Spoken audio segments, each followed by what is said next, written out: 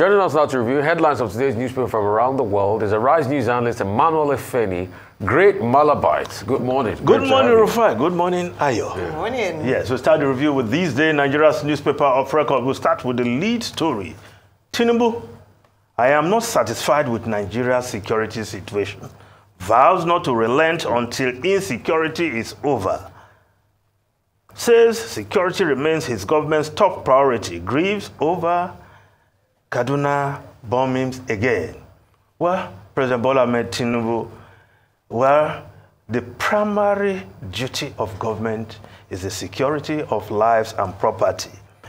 And we must say that the security situation has not improved since May 29, when the president was sworn in, despite the attempt by the National Security Advisor not too long ago to pull what looks like a wool over the eyes of Nigerians by declaring that security situation has improved tremendously. But Nigerians who feel it know that there's serious insecurity across the country, people being kidnapped at will, and there's that air of insecurity, even people thinking twice before they make any journey by road these days. But people must travel, people must make trips to earn their living. And the situation is still dire. Of course, the president was making that statement at the palace of the Sheikh of Borno yesterday. Yes, so the president is not satisfied. We need to see more action that will change the tide for good. Now, the story above the lead. Plot to impeach Fubara takes new turn as Rivers lawmakers defect to APC. Governor summons emergency ESCO meeting over development. PDP LP. Others want INEC to declare defector seats vacant. Ijaw National Congress urges Tinubu to call Wike to order. APC chair welcomes defectors to party. Yes, has been the news since yesterday, midday yesterday, when these lawmakers sang that now famous song. Even though they were in the assembly on the mandate of the PDP, they were singing very loudly on whose mandate they stand, that of President Bola Ahmed Tinubu. Well, I think the law has to take its course, and with PDP already vying to challenge, to ensure that these lawmakers rather, lose their seats, then perhaps the Constitution will need to test that once again, because I just read this section 109, subsection 1G. It seemed to be very clear. But again, before you ask the question, what happened to Senator Ifeanyi Ubah when he defected? YPP, perhaps you want to say perhaps the party lacked the spine, because at the time it was as if that party was Ifeanyi Ubah and Ubah was the party. So I wouldn't want to cite that as a case. You ask who wants to challenge Ifeanyi Ubah in that party. But it's a test case for the PDP, losing 27 legislators in one fell swoop. I'm sure if the PDP has been slumbering all this while on the Wike issue, I think this is the time for them to wake up, smell the coffee, and take action.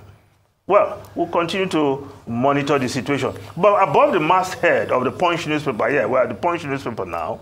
Yes, Punch newspaper.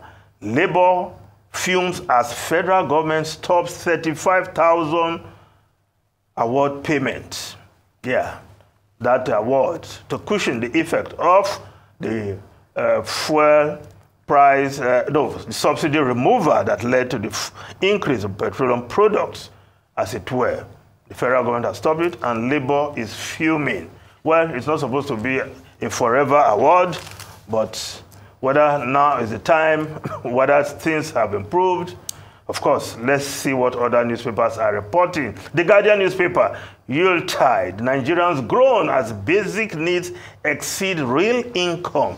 90% plus Nigerians cannot afford a healthy diet. That's the dire situation right now in the country. Nigerians spend 61.08 trillion on food, other household item services between January and June 2023. Now, the infographics there on the front page of the Guardian newspaper. But it's not as if it's something that affects only the poor. The Business Day newspaper is reporting, Business Day newspaper, yes, Nigerian elites face hard times as inflation hits all. Well, the rich also cry.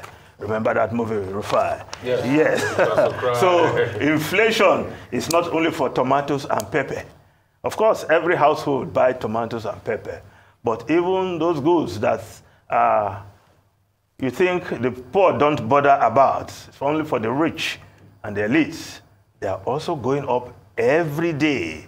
And when you go to the supermarket and you are giving your bill, you wonder whether it's the same items you picked in your basket that they are talking about. In fact, many people, when they get home, they study their receipts these days. Oh, yes. And they see clearly the rate of inflation. An item you buy for 5,000 may just go up to 7,500 in a couple of weeks' time, if not less. Now, the Daily Sun newspaper, Tinubu, victims of bombings error will get justice. Sultan, Reps Caucus pledges 450,000 naira infrastructure in community. What will be justice to those who are dead? What will be justice to those who sustained life-changing injuries? Well, they should be compensated.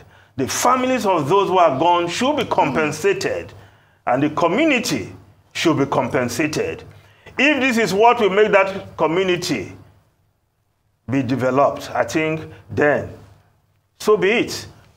But you cannot bring back those lives that are already lost. So one way or the other, compensation should be given to everybody. Those who are dead, their families should get compensation. Those who are alive who sustained injury should get compensation, and that community should get compensation by way of accelerated development. Now, the Vanguard newspaper, banks ration cash as naira scarcity worsens. POS operators hike transaction fees. CBN suspend charges on large cash deposit. The CBN is here to put a finger on the problem. Scarcity of cash is returning big time. New Telegraph newspaper, health sector crisis. Nigeria to lose 500 consultants to retirement, brain drain. MDCN says sector lost close to 1,000 consultants in last 5 years. Warns of bleak future as staff strength halved. Hospital units closing, quality of patients' care reducing. That is the state of the nation, especially as it relates to health care. I hope the health minister and the minister of state for health. In this government, we have at least 3 other medical doctors apart from the ministers in charge of health. So if there's one area this government has the resources, human resources to deal with health, there in the cabinet of Mr. President Bola Ahmed Tinubu. Now, the Daily Trust newspaper, perhaps the cherry one. Nigeria sweeps CAF award. Osimhen breaks 24-year jinx, emerges African Footballer of the Year. Well deserved. Well deserved. All the others that were on that list were just pretenders to the crown. Osimhen, the guy, and he has picked that. Yeah. But, Rufai, he has to go and deliver the Nations Cup. Yes, he has to win the Nations Cup. Because Asisat Oshoala won the Women Footballer of the Year. Yeah. The Super Falcons, the best team on the continent. Yes. So, although Asisat Oshoala, her performance at Barcelona and the Super Falcons seem to be way apart. But anyway, she's playing football, and the women, they are making us happy. The women are they've always been making us happy in football. No, anything short of playing the finals by the Super Eagles will not be accepted. And you know why Osimhen needs to win the Nations Cup? Yeah. Rashidi Yekini was given Africa Footballer of the Year in 1993. I think, if my memory serves me, I think probably he had just gone to Setúbal then in Portugal. 1994, it was part of the team that won the Africa Cup of Nations in Tunisia 94. Yes. So, and they went on to the World Cup. And they went on to the World Cup. To do great things, yes. They were ranked 5th. Nigeria football team in the World Cup 1994, USA 94 was voted the most entertaining football team. Correct. And they were number 5 on the FIFA ranking as at then. Now that Osimhen has won this, just a prelude. And look at it, spot it. 2023.